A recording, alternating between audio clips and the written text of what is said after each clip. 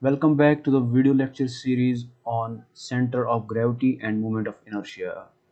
Today we are going to try a problem on how to find the center of gravity of an I section. Okay. Now in the previous class I have told you how to find the center of gravity. Okay.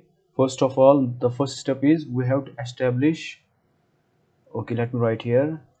Step 1 is what? We have to draw the axis of reference. Okay,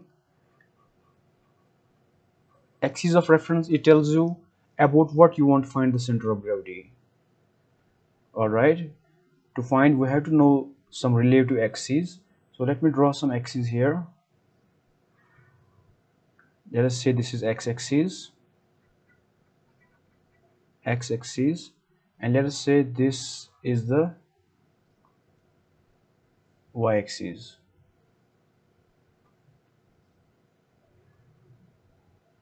Okay, this is y-axis. Now you know the center of gravity have two components, right? X bar and y bar. We have to find both of them.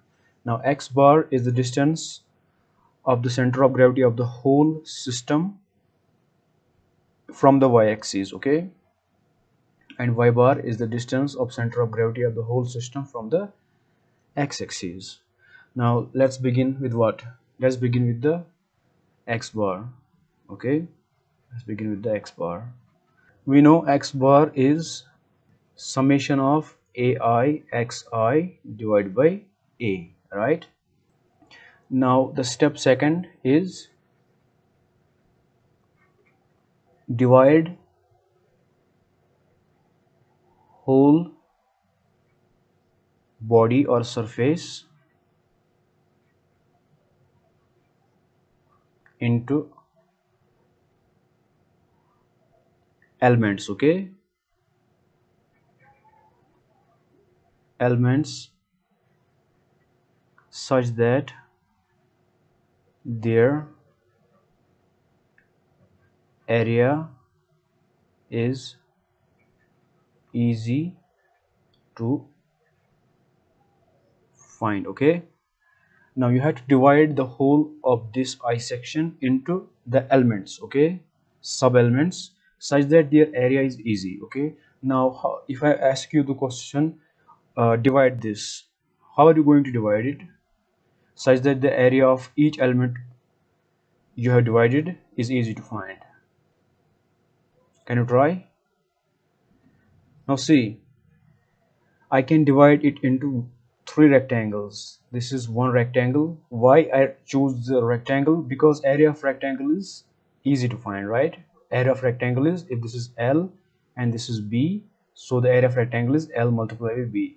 Because the area is easy to find, so I am dividing it into this. Okay, now this is one element, this is second element from here to here. Okay, and this is another third element, okay, from here to here, right?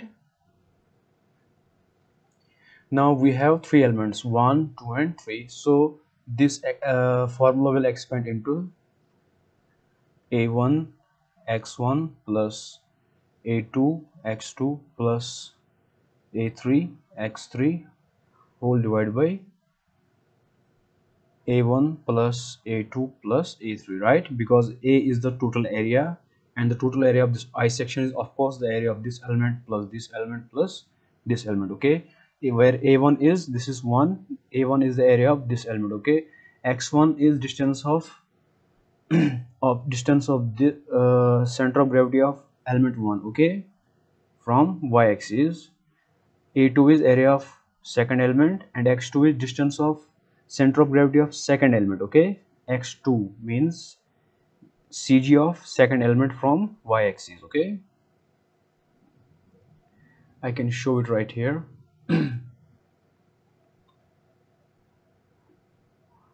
See, now from here to here, if you divide it into half, so it is going to be from, okay,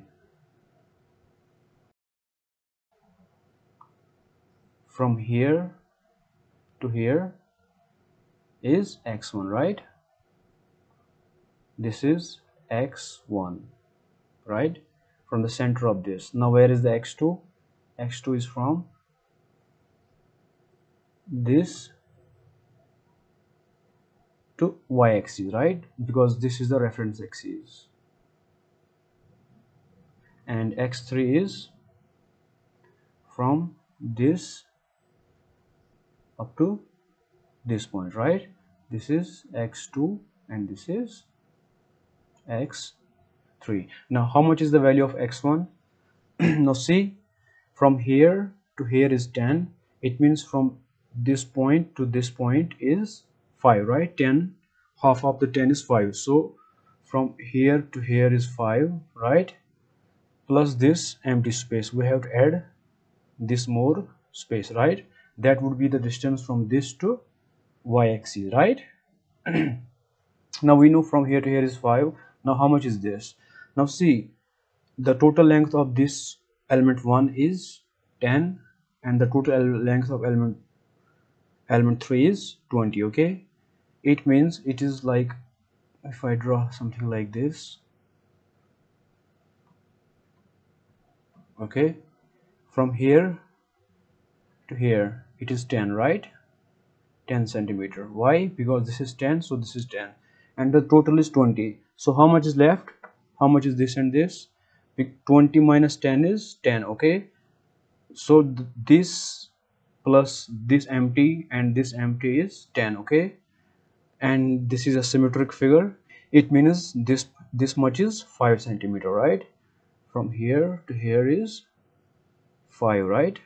So from here to here is 5. Okay, so how much is x1 total? 5 plus 5 is 10. Okay, so this x1 is 10.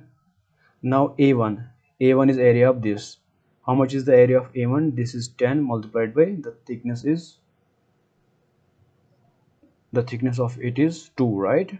So 10 multiplied by 2 is how much? 20, right? This is 20 centimeter square. Now a2 is how much? A2 is from here to here is 15 and the thickness is 2, so 15 multiplied by 2 is 30 centimeter square. And how much is x2? X2 is from here, the center of from here to the y-axis, right? Now from here to here, x2 and this x3 is same, right? If this is x1 is 10, so x2 is also 10 and x3 is also 10, right? This is also 10 and x3 is also 10. And how much is a3? A3 is 20 multiplied by 2 is 40 centimeter square. Okay, now a1, a much is how much? 20. A2 is how much? 30, right? And a3 is 40. Okay, now when you solve this you will get 10 centimeter. Okay, so we get x bar is equal to 10 centimeter, right? So we found the one component of the center of gravity. Okay, now let's find the another component, and for that let me erase all of this. Now let's find the y component. Okay, y component is again what? Because I have divided it into 3 elements, 1, 2 and 3, so it is going to be a1 y1 plus a2 y2 plus a3 y3 divided by a1 plus a2 plus a3. Okay, if you don't know this, please watch the previous lecture. You will find where I get this formula. Okay, now anyways, I know a1 a2 and a3. I know a1 is how much? 10 multiplied by 2 is 20. A2 is how much? 15 multiplied by 2 is 30. And a3 is how much? 20 multiplied by 2 is 40. Now let's talk about y1, y2 and y3. Okay, now y1 is the distance of this, okay, the CG of element 1 from the x reference axis, and the reference axis is this. So of course I have to find the distance from here to here. Okay, this is y1. Okay, now y2 is from the center of element 2 to the x-axis, right? So it's like the center of it is here, center of element 2 is here, right? And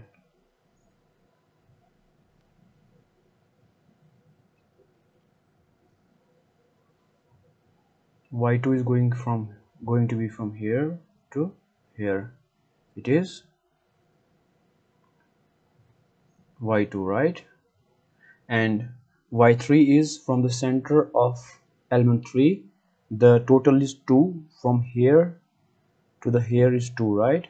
So from the center to this point is 1, right? Half of 2. So I will write here y3 is 2 centimeter divided by 2 is equal to 1 centimeter. Now how much is y1? See, y1 is from midpoint of this much is from here to here is 2, right? But it is from midpoint, so 2 divided by 2 is 1. So here is 1, here is 1, right? This is 1, and all of the length of the element 2 is 15, right? 15, 15, and all of the 2, because x-axis is the base of the element 3, right? So it's from here to here is 2, right? So it is 15 plus 1 is 16. 16 plus 2 is how much? 18, right? So y1 is 18 centimeter, right? And the y3 I know is 1 centimeter, and y2 is how much? Y2 is the half of the length of element 2. It is 15, so it is 15 by 2, right? From here to here, right, is 15 by 2, and from here to here is how much? 2, right? So it is 15 by 2 plus 2. Now 15 by 2 is 7.5 plus 2, 8, 9. It is 9.5 centimeter. So y2 is 9.5 centimeter. Now when we put all of these values here, a1 20, y1 18, a2 30, y2 9.5, a3 40, and y3 is 1. Here we put a1 as what? 20, a2 as 30, a3 as 40. Okay, now when you solve all of this, you will get y bar to be 7.61 centimeter. Okay, so here we find y bar to be 7.61 centimeter. So we find the x bar and we find the y bar. Okay, so x bar and y bar, it gives us the location of the center of gravity of this I section, right? Okay, now here is a trick too. Okay, here is a trick, and before I tell you the trick, I want to tell you, don't worry about writing all of this. I have provided the PDF of this video lecture in the description or in the comments. You will find there. Download the PDF from there, and in this class only try to understand the steps. Okay, now let me tell you the trick. Okay, before that I have to erase all of this.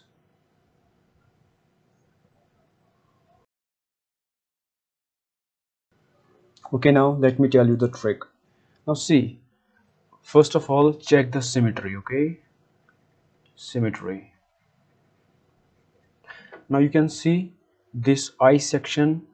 If you draw, first of all, let's guess the center of gravity. Okay, see, the center of gravity is of I section is in the midpoint. Okay, if this is a section, if I want to ask you where is the center of gravity. You will guess, you will say it is symmetric, so it is at the geometric center here. Okay, in the same way it is here.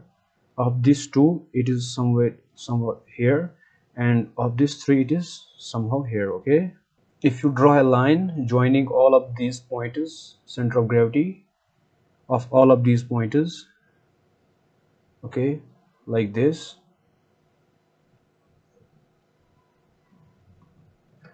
you'll see this I section is symmetric about the y-axis, right? It is symmetric about, it is about not y-axis. Y-axis is this.